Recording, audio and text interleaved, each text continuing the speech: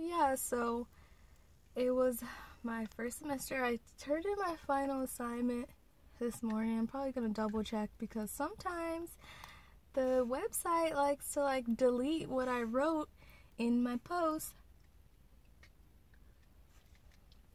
And yeah, I think the beginning of the semester was so funny because I was just beasting everything. Like, I was amazing.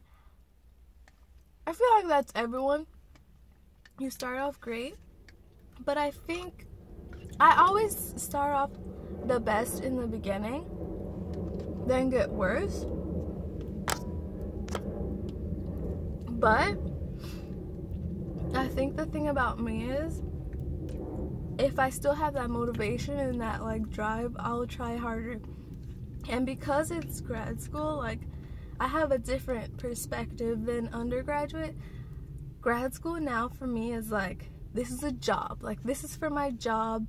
I wake up, I don't dress professional, but I kind of, put on flats and put on I actually try to keep the same uniform I had for my job, so mentally I can be oh, gotta go to work today. And that's the only thing pushing me, is I'm paying for this, even though I'm not getting paid. I'm paying for this, so I need to get up and go. But because of all this racist, just racist microaggressions, and obviously I decided to start dating someone, and kind of breaking up literally at the worst time. It kind of affected me in a bad way. At the beginning of the semester, I just stayed inside, didn't get out much. I didn't go on dates. I was too scared. I should just kept that mentality, because when I finally opened up and met this dude, he kind of messed it up for me, because right when I needed some support and help from being discouraged by teachers and not really having friends, the one friend I thought just kept saying these really racist things, and she would say she knew they were wrong, but she would still go ahead and say them, which I'm okay, you already know you're wrong, so why would you still say that to me just to ruin my day? My professors just offended me on a daily basis, and I don't know what it was. I would say about a month ago, I just kind of gave up. I was I will be surprised if I make it through the semester mentally and also academically, my work. It suffered a lot, and I stopped caring about the reason I came, which was to get some research published, to get my portfolio. I still did all the assignments that were meant to add to my portfolio, but let's be real, I could have done so much better. Sorry. But yeah, I was very discouraged, and when I went home on Thanksgiving, I was surprised to find that every college kind of has a little bit of that non-inclusive feel. I'm sure HBCUs do not, but other colleges besides my people's colleges, they just have that kind of feel. What I will say is that my undergraduate college, I felt comfortable with. The first time I went there, I was I can't go here. There was a situation where I was they're being racist to us, they're doing this. But I don't think it was that. I think it was just that situation, because the rest of the time I spent there, I grew up so much as a person, and everyone around me was so motivating and not discriminatory. Of course, there are situations here and there, but no one had made me so unmotivated that I literally wanted to leave the university. And that's how I feel. I mentioned in another vlog, I really it's so weird, because it's one day they're encouraging you and they're doing this, and I can't technically say that from their mouth they discourage me, but the racist comments and derogatory stuff they said about me, about being black, or about them being white, or you know, certain stuff that didn't have anything to do with a course or like the career, honestly, like just made me so angry. Like I had to miss like 3 classes. Well, you know, I had to take a break. And the good part was these classes weren't mandatory, and the whole semester I'd attended every class except for like 2 or 3. And this was like finals, so technically we only met to talk about our papers, and I went to office hours to talk about them. So I wasn't actually missing legit content. I was just missing because I was so angry. So yeah, there's that.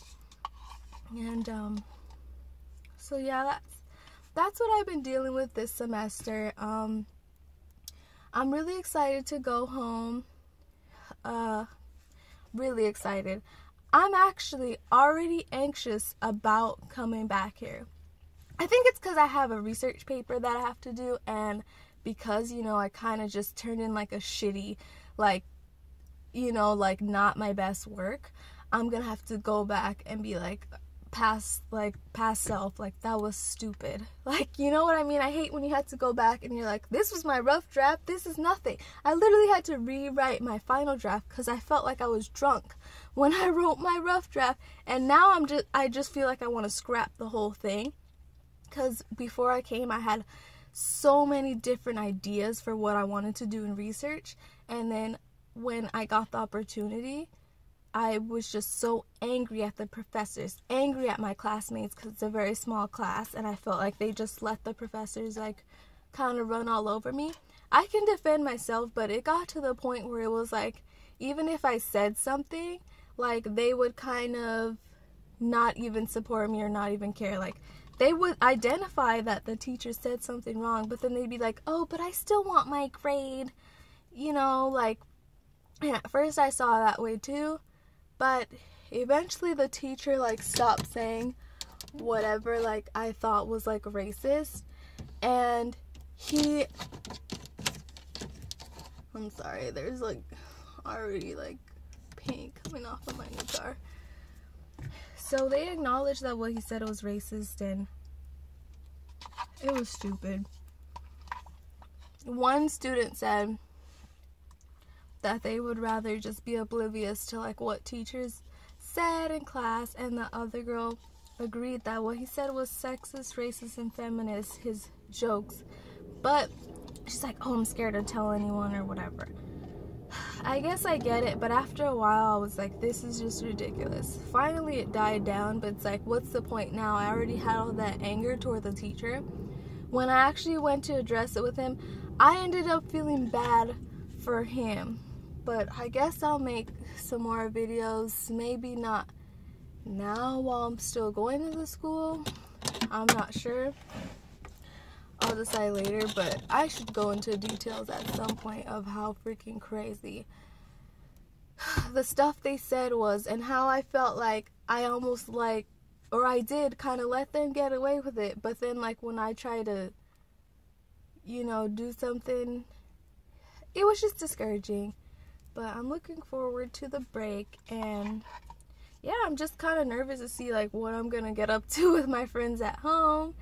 And I miss my brothers, I miss my family, and yeah, I better hurry up and finish this yogurt and get down to the airport before I miss my flight, even though it's delayed. I said I would take like 10 minutes to eat this effing yogurt and head down to my friend, but I don't know, I guess I just kind of wanted to talk by myself for like the last time before I go back home with my family and hang out with my friend. So yeah, that's it for now. I'm hopefully gonna have some really fun adventures in California. On Thanksgiving I went home, and I am obsessed with Viners and YouTubers right now. It's so funny, and the first person I saw was a Viner when I got off the plane. So I'm ready to see some celebrities. I'm ready to see some like Viners just walking down the street, because that's what I like. About to take my friend around town. But yeah, I'll talk to you guys later. I'll probably show once I get to my friends in the airport and whatnot. But adios.